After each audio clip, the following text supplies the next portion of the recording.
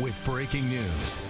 And we begin tonight with a live look at some major trouble for the evening commute. This is the Broadway T station where you can see all those people crammed together right now waiting for buses. It is a mess. Train service suspended between the very busy JFK and Broadway T stops because earlier today a Red Line train car derailed, a fact that was not confirmed by the T until this afternoon. WBZ's Christina Hager is live at Andrews Station right now. And Christina, truly a nightmare for all those people trying to get home.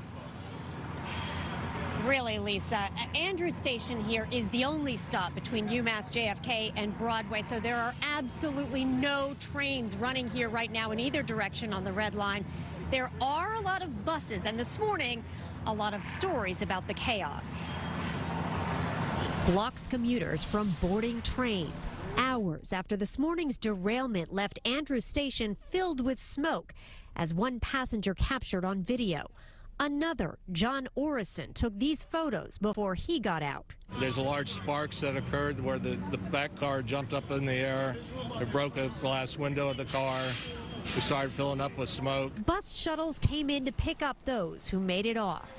We had Broadway downtown. We spoke with another shaken passenger, Kyle Thomas. The train started kind of bucking off of the track. The window exploded directly across from me. It definitely was showering us with shards of glass, and luckily, I kind of, covered my face. On the tracks, the T's general manager, Luis Ramirez, met with inspectors and repair crews. A statement explained a stretch of approximately 300 feet of third rail is damaged. The train's operator said the engine failed as it approached Andrews Station, and after the last car on a 6-car train derailed, it re-railed itself.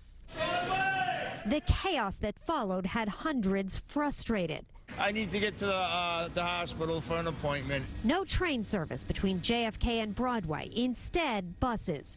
The T's GM saying our team continues to assess the damage and make necessary repairs while working to identify the root cause.